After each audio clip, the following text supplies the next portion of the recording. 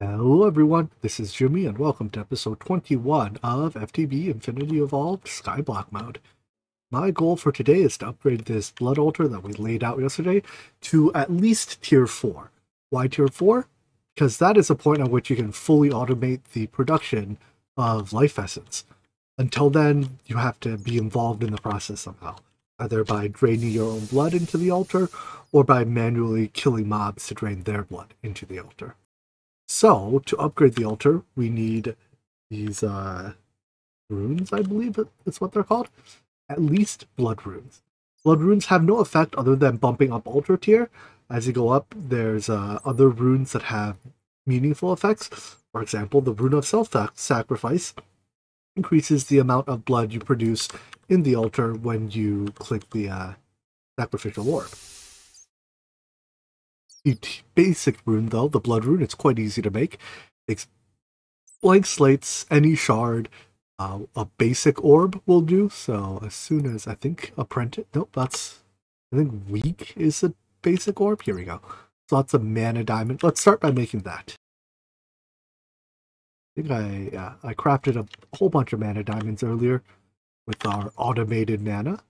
So all you have to do is dip this in the altar, and you will see it absorbing some of that blood. We fill our altar a little bit, and after a couple seconds, it should turn. Basically, when there's these like particles coming off, it's crafting, and after a couple seconds, it should turn into the blood orb. Maybe how long does this take? Doesn't tell us in this version of NEI.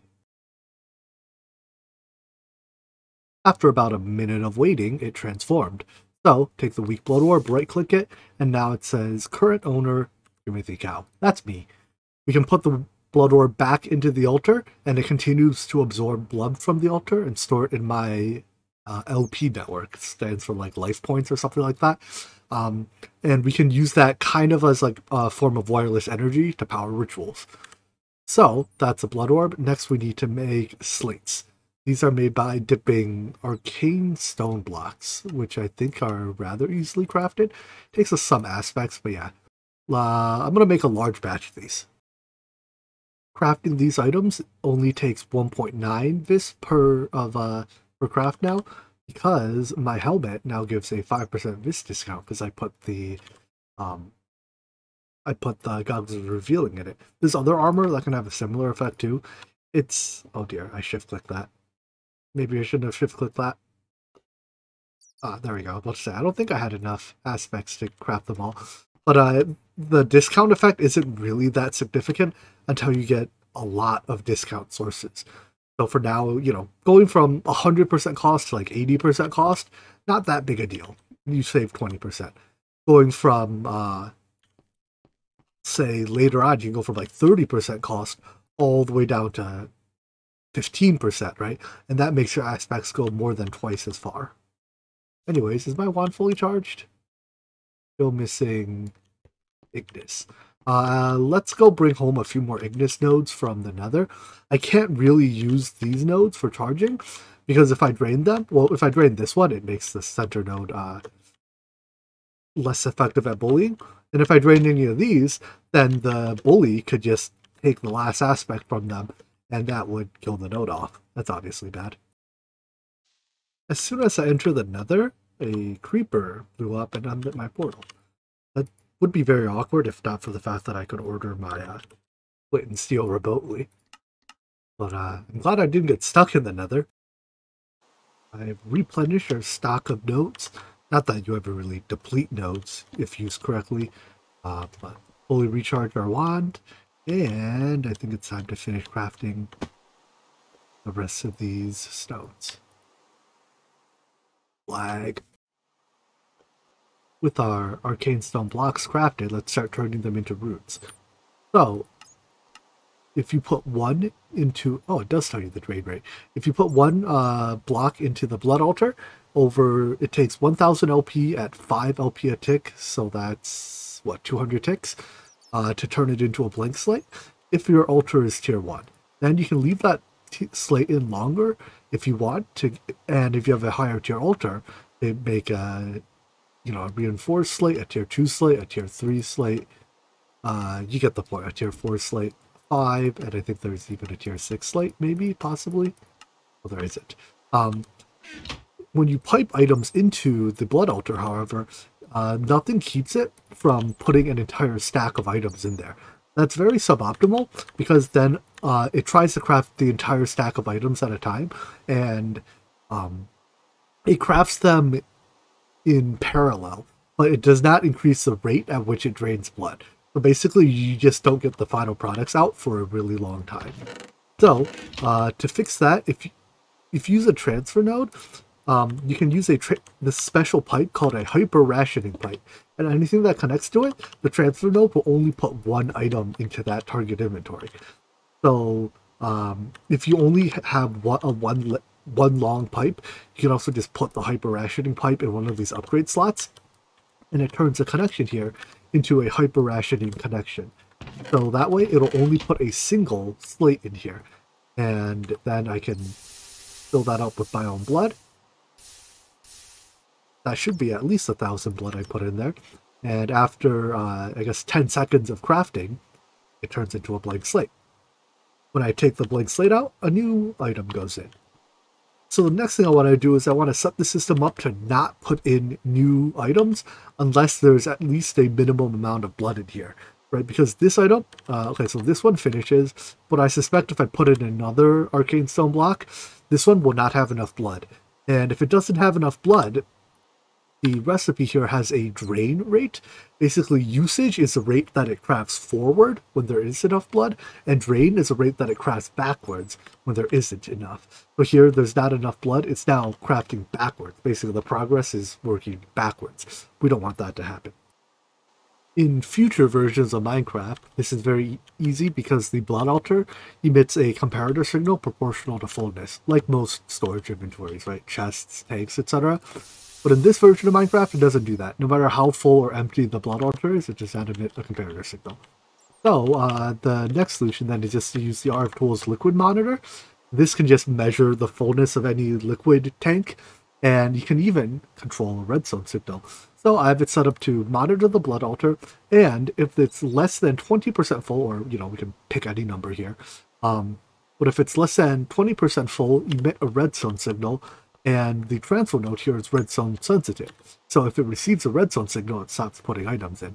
So right now, the tank is more than 20% full. It just put an item in. After this piece is done crafting, I suspect it'll be less than 20% full, at which point it doesn't put an item in until I add a bit more blood to the altar. When it goes above the threshold, again, an item goes in. So this is a pretty simple way.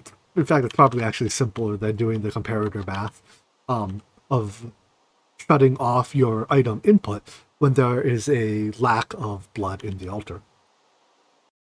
The liquid monitor very conveniently takes care of the input side control. Then for output side control, I just use a filtered item conduit. So there are no big item filters in this version, so you only have like if you use EnderIO anyways, you only have the 5-slot item filters. So I'm gonna have filter the extra or the insert side. So I can say, you know, certain items go into this chest, and slates I'm going to store in the drawers here. So when I put a bit more blood in this now, we go above the threshold, causes a piece of, you know, any item can be input, but in this case, a piece of arcane stone gets put in here, it gets crafted, and then when it's done, it gets extracted into the drawer. So all I have to do is keep this supplied with sufficient blood, and we have somewhat automated crafting of blank slates done. For now, I'm still sacrificing my own blood to the altar, so it's convenient to have more total hearts. You can also eat these for hit points, but would you actually equip these? Found it. You put it in on the, I don't know what tab this is, Tinker's Construct Armor tab. You put it there, and that should increase our max hearts from 10 to 20. But when I get back in regen range here, hey, game, regenerate my hearts. There we go. Now I can click this thing a few more times before I have to pause to let regen do its thing. If you're trying to optimize their blood production, it's probably best just to eat the miniature red hearts, because they give 10 hearts each, and mob farms produce tons of these. Although if you do that, you'll very quickly find that you fill your altar up, and then it's like, well, no point draining more of my blood into it because it can't hold any more of it anyways. So anyways, I'm going to leave this here to craft for a little while. Actually, do we have enough? 21 slates. That is enough. I think it takes 2 slates per to make the blank rune, right? So I'm going to craft some of these runes. We have to toss some flint into a mana pool, but we should have some blank runes soon. To upgrade the altar to tier 2, you need 8 blood runes, or 8 runes of any sort. But we'll start with blood runes. So just replace these 8 pieces of cobblestone, and the altar will upgrade. There won't be any visual effect to tell us that the altar is upgraded, but you're gonna have to trust me that it is the next tier. I suppose I won't blame you if you don't trust me, though.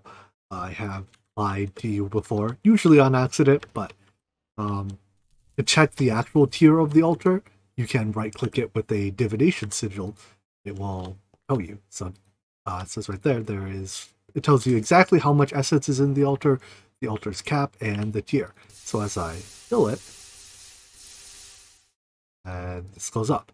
All right, so I can flip that. I added just an off switch here. Yeah, and then you can also just right-click the divination sigil in the air, and it tells you the current essence in your LP network. It also shows it in this like little UI element off on the left there. The higher tier your blood orb is, the highest tier blood orb you've used, the higher your LP cap is. So right now I only have a weak blood orb, which means my LP cap is pretty low at 5,000. Anyways, I'm going to craft a bunch more of these runes. For the time being, I just want to upgrade the altar's tier, so I don't really care for the effects. That means I just need a whole lot of blank slates.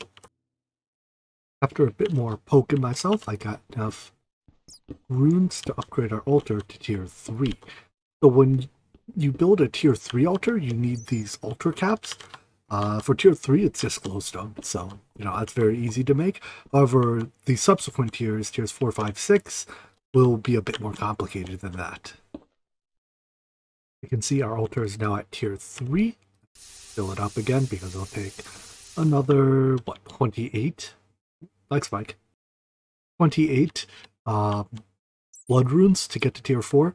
However, these caps have to be made from large bloodstone bricks. So large bloodstone bricks require weak blood shards, which can be duplicated once you have one, but you have to still make your first one. The first weak blood shard comes from killing mobs with a bound blade. So the bound blade here requires a binding ritual with a sword of the Zephyr. Oh boy. This is going to be a lot. Alright, so we need to make a Sword of the Zephyr and set up the binding ritual. Let's start up with the sword because this will probably be more work. That requires an arcane infusion, which requires the runic matrix from Thaumcraft. Alrighty, down the rabbit hole we go. So the runic matrix requires a full mana pool. It's crafted in Botania's runic altar. We can make the attuned stone now. We can make blood runes. However, we need one of each tier 1 Botania rune. So let's just get started. Mana steel, bone meal, sugarcane, fishing rod, water shard. That doesn't look too bad. One of the worst parts of this is just collecting all the items. Let's start with the rune of water. So throw all that on and let it craft. As soon as mana starts being consumed out of the pool, our flowers turn on again, so it's good to see that our mana automation is working as intended. When it's done, throw the living rock, hit it with the wand, and there's water runes. Alright, I'm going to do the other 5 types of runes off camera now. Have you ever meant to throw something into a mana pool and throw it into a crucible instead? I totally just accidentally threw a stack of nether quartz into the crucible.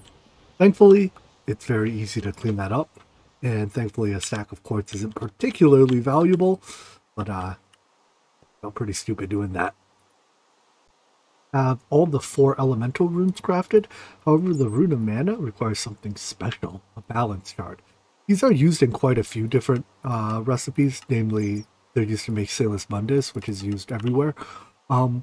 And the recipe is 2 of every aspect plus a shard. And I think the way I've always done these, it's definitely not the cleanest way, but it's to take a stack of every shard type, so all 6 basic shard types, and then if we scan them with a thermometer, we can see that each shard contains 2 of its aspect, 1 precantatio, and 1 whatever the crystal is. So if we toss 5, 1 of each shard and then the 6th shard in, that should create a balanced shard while leaving behind 5 precantatio and 5 crystals. For the precantatio, you can toss in some mana steel after that to suck that up and turn that into thaumium, because mana steel plus 4 precantatio makes thaumium, and then you just let the crystal evaporate. So let's see. There is an order you have to do this in.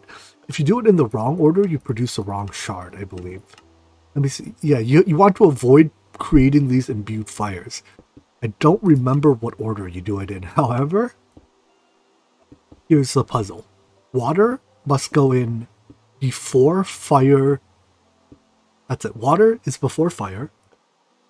Fire has to be before air. Wait, this is impossible now. Air has to be before fire. Well, you can get around it by throwing these 1 at a time in. Like, hey, where's my balance shard? Well, maybe you need to do 2 at a time. Hello? Where's my balance shard? What am I doing wrong?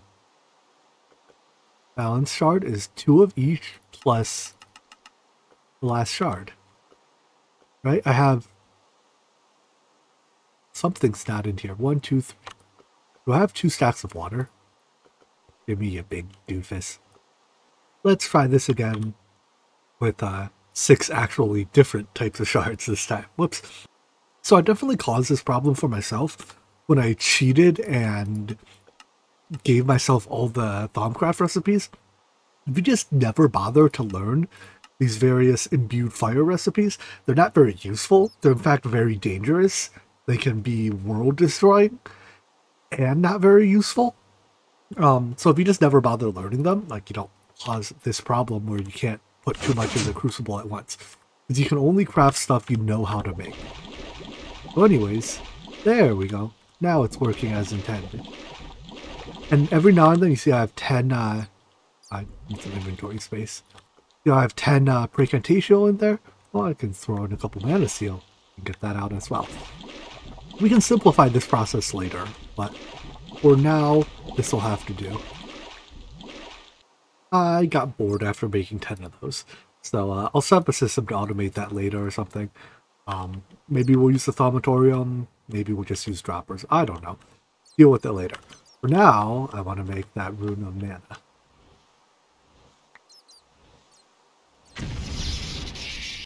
With all 5 runes, all 5 Britannia runes, blood runes, and attuned stone in hand, let's begin the crafting of the altar. The Runic altar. Runic matrix? So, as I said, this takes, I believe, 1 entire mana pool, maybe more than 1 mana pool. It'll take a long time. In fact, so far, we have not even begun. Oh, there it is, the first sliver of the progress bar. So yeah, this will take a long time to craft, but worry not. The altar will be, or during the time that the altar is crafting, we can take that time to set up the actual place to put the altar. But I think I'll extend this platform over a little bit further, and we can just jam the altar right over here. In addition to the altar itself, you need some number of runic pedestals to actually put your items on. 18 is probably enough. You need 1 for the center item. Let me actually check. What is the largest number of items that go? There's only 83 recipes to look through. Oh boy, some of these take a lot. Looking through all 83 pages, the worst offenders seem to be the Awakened Ecorium, I don't even know how it's pronounced, equipment, taking 12-ish items. However, there's one that doesn't show up in JAI for some reason, but the creative portable tank, which is by all practical intents and purposes the last item you make in this pack, takes a lot more. I think when we get around to doing this infusion, I'll just add more pedestals. For now, I'll just set up something with 12-ish pedestals to do the Awakening Thorium gear. I've got the Runic altar set up as per the Dominomicon, which shows you the vanilla recipe. Only we could have that recipe.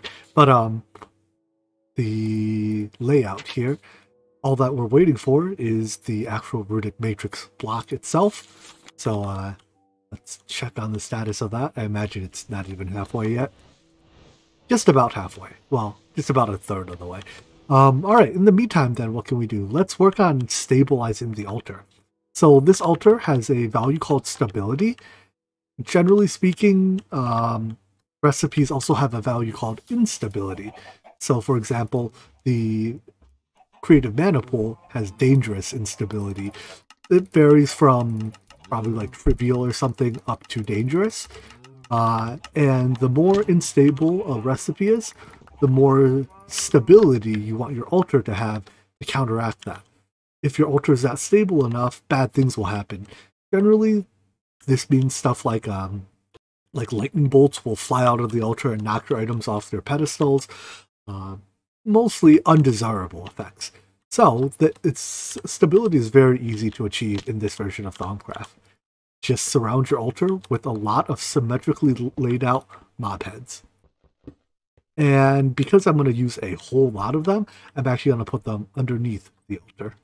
So we have all this room down here. I think the altar looks 10 blocks up and 5 blocks down, as well as in like a 20 block radius or something for stability items. In Thaumcraft 4, there is no limit on how much stability can be provided by a single item type. So this is I don't know how wide. I think it's about one chunk. I think it's situated in the intersection of a chunk because I situated my altar across 4 chunks, but it's about 16 by 16. I guess to be even. It's either 15 by 15 or 17 by 17 of zombie heads, and I don't know exactly how many it is. I just know that it is enough. So, once again, this should be almost done. Well, we got another third of the way there. Unfortunately, I'm out of things to do while I wait for the last third, so I think I'm just gonna wait for the last third to finish. Well, I guess I'll keep poking my finger on the altar. I remember something else we can do while we wait for that crafting to finish. We have to make the arcane furnace. So, we can turn items into their constituent aspects by throwing them into a crucible. But then we can't use those aspects for anything except alchemy. They're, I guess, too unrefined, and it's just a pure goop. If, however, we use an arcane furnace, we can turn the aspects into essentia, which can be filtered into their various types and stored indefinitely and used in arcane infusion. So for this, we need an alchemical furnace, some number of alembics. I think you can use up to 3 per. So how about I'll make a handful of furnaces and alembics. Storing the stabilized essentia also requires special containment.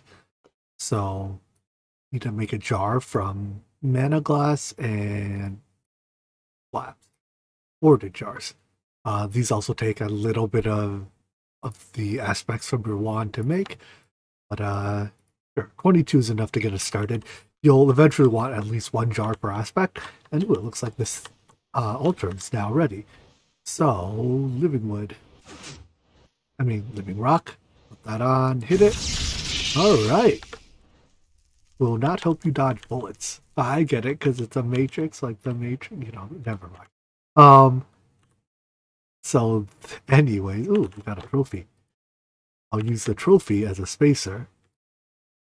Come on. Nope, that's not where you go. Turns out the trophy is an exceptionally poor piece of scaffolding. There we go. So you have to put the runic matrix there, and then you hit it with your wand, which I think I left in the crafting table. Up here. Ow, that was loud. You can turn off now, thank you. Hit your wand on the runic matrix, and oh no, what am I doing wrong? Alright, something's not right. I think there's a minimum of each aspect required in your wand to make this work. So the wand that I had didn't have any aqua or air in it. There we go. And it forms this multi-block. Neat. As for the alchemical furnaces, just place the furnace, place 3 alembics above each, and you'll want to give them some type of fuel. For now, we could just run them on furnace fuels like coal. However, if you want slightly improved results, you can use alumentium, which doesn't look that difficult to make. It just makes the alchemical furnaces slightly faster or more efficient or something like that. I don't know. Good enough, though. We'll use coal for now. So, to make a sword of the Zephyr, I need greatwood log, 2 air shards, a diamond, and a thaumium sword, as well as these aspects. Let's start with the aspects. So, air will come from air shards, modus will come from ender pearls, and potentia will come from coal. These items also contain other aspects. So, for example, coal also contains ignis. This process will separate the ignis from the potentia, putting one in here and the other up here, and then we can hit them with jars to empty them out, or we'll come up with better ways to empty out these alembics later. But we'll put ender pearls into this one, and coal. Here's my last stack of coal. Oh, the first one I did was coal. This was air shards. And process. So the extra aspects. What is ender pearl actually made of in this version? I might be wrong to use ender pearls for modus. It might not actually have modus in it. Indeed, it does not. It has a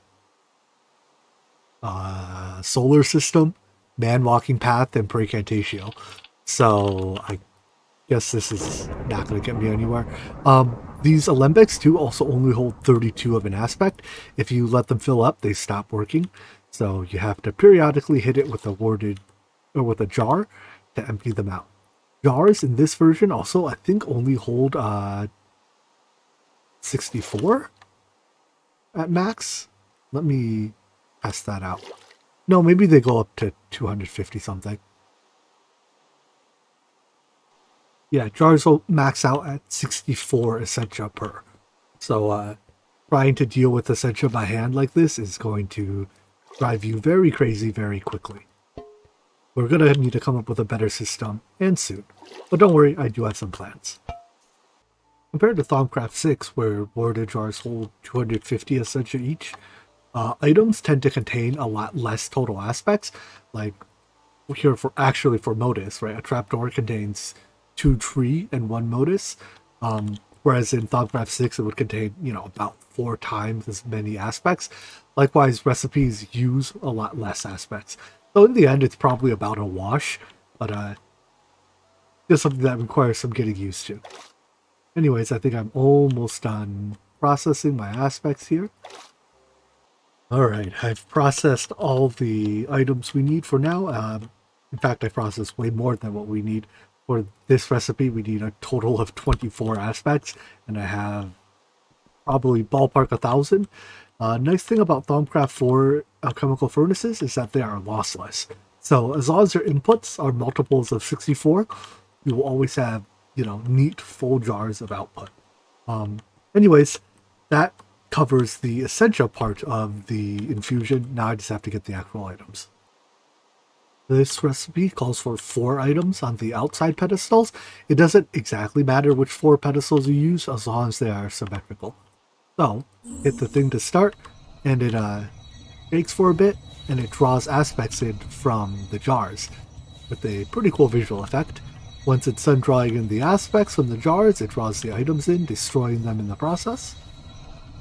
At this point, you can cancel the craft if you like by taking the item off the center, but you don't get any destroyed items back, so would not recommend.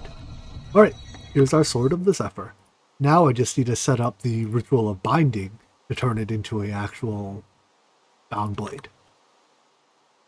For this, we're going to need to make the ritual diviner.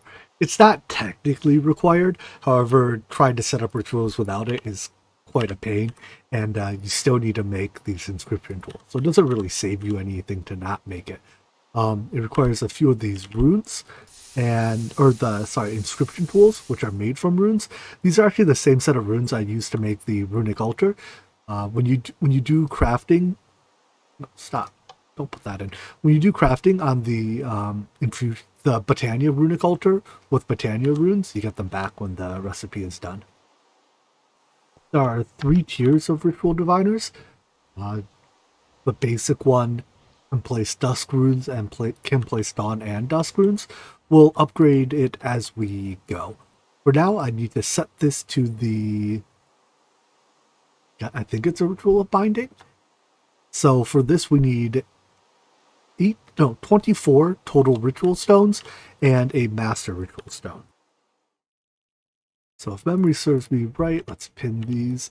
These are made from, a bunch of reinforced slates. So I guess it's 1 reinforced slate per ritual stone, and I think it's 4 per master. So I need 32 reinforced slates. Hey, turn on again, please. Do I have enough? No, I have 1. All right, time to make another 31.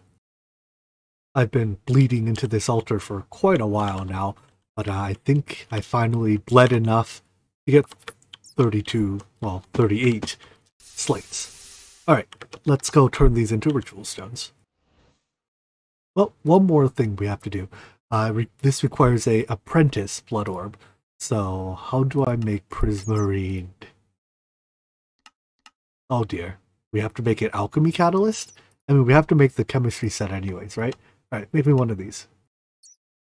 Dipping a what are these called? Brewing stand into the blood should give us alchemic chemistry sets. These are useful for blood magic alchemy, which is one of the... I guess blood magic has like 3 main features, I'd say.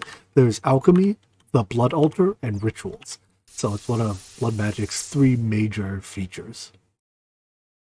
This also takes a piece of golden chalk, so that's mandrake root, gold nugget, and ritual chalk in here. I hope I have enough altar power. The fact that it's not doing anything is probably telling me that I don't have enough altar power. Dang it! I'm going to do something a little hacky with this altar and just try to get it to have enough power to do this craft. I eventually want to build a proper altar, but by growing some trees around it, our altar power goes up tremendously. But now, hopefully, once that altar recharges enough, this will start working. Please work.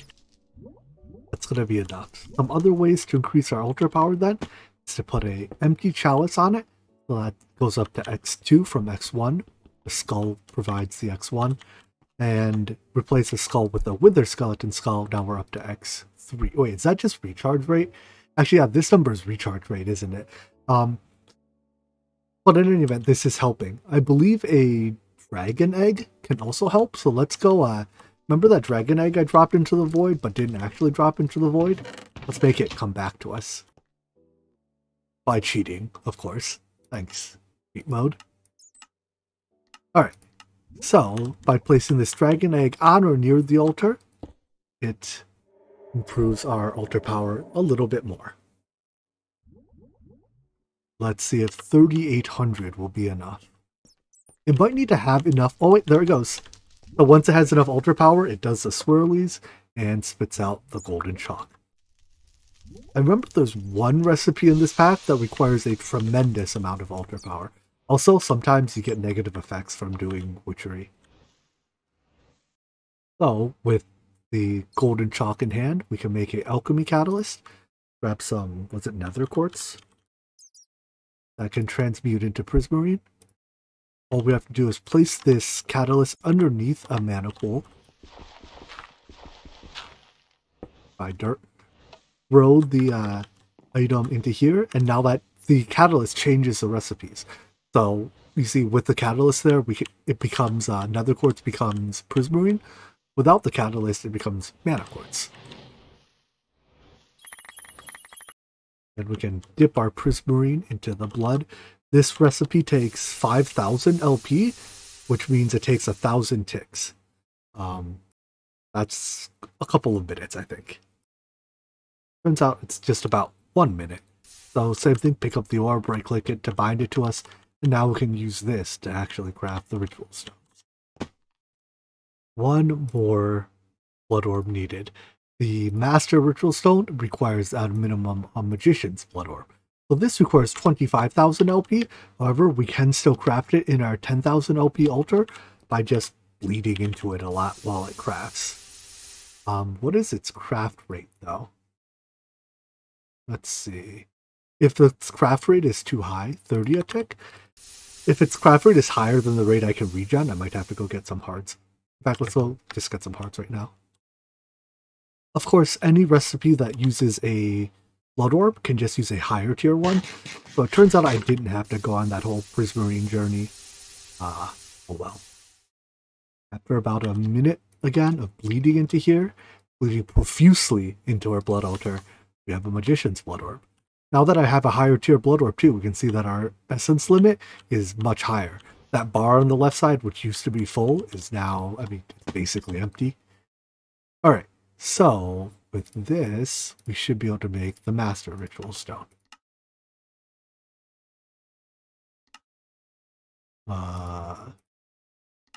There we go.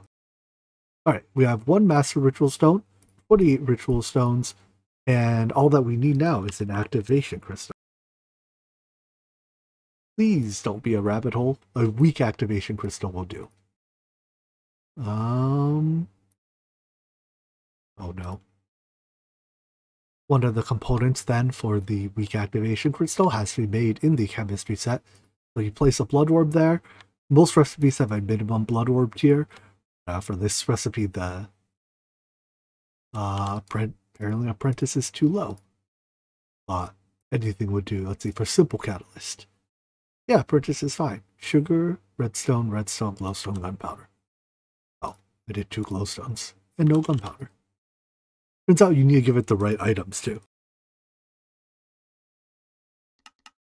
When it's working, you can see these little swirlies coming off of it, and this drains 200 LP out of my life network each time it crafts. So if we check with our divination sigil again, you can see that that number is going down. I only needed 1 of these for now. Turns out I'm not allowed any freebies. Even the glass here is difficult to make. So this takes magic hails and crystallos, some other stuff that we have, but these also have to be made in the alchemic chemistry set. Here we go. Here's some warded glass. And then hope that is everything it takes. What is this? Colored obsidian. Regular obsidian. Please. Yes. Alright, that makes a lava crystal. Then I can dip this into our blood altar. 10,000 LP. That's not too bad. And after a little while, we have a weak activation crystal. Right click that to bind it to yourself as well. And we're going to leave our blood orb in here for a little bit to charge up our life network, essence network, whatever. I think it takes about 50,000, although I don't know the exact numbers, to activate this ritual. But we can set up the ritual now. So, if memory serves me right, this ritual has the ritual stone at the bottom of the thing. So just put the ritual there, right click, hold right click it for with the ritual of binding. Or sorry, with the ritual divider set to the ritual of binding, and it places all the ritual stones for you. Not that I have leftovers doesn't seem good. 24, didn't I? Wait. Oh no, I made 32, didn't I? I still shouldn't have 5 leftovers, right? I should have 4 leftovers. I don't know. Let's try activating the ritual. So if I don't have enough life essence in my life network, I think it just it either fails or it kills me. Let's see what happens. No, it looks like it activated, so that must mean I had enough.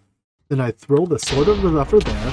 Make sure you put out the fire that spawns on the Master Ritual Stone, because when it's done, your bound blade will pop out of here. And if you didn't put the fire out, it will burn your sword. Go guess how I figured that one out. I've definitely burned my sword before. So you shift right click the sword to activate it, and when active, you can kill things with it. I don't know if it works on passive mobs. But when you kill mobs with it, they have a chance to drop those weak blood shards that we're after. And that's really the goal here, right? Is to get weak blood shards. So let's see if I can steal a few kills from my mob farm. Look, we got a trophy for that blood orb as well. Alright, so let's put all this away. I think the easiest way to get to kill mobs is probably just to go to the end. I tried to steal from my mob farm, but it wasn't going very well. So let's go to the end and kill some endermen. And when you kill them, they have a chance to drop these weak blood shards. I'm going to get 2. You need 1 to use right now, and then 1 to duplicate later. Well, that one doesn't count.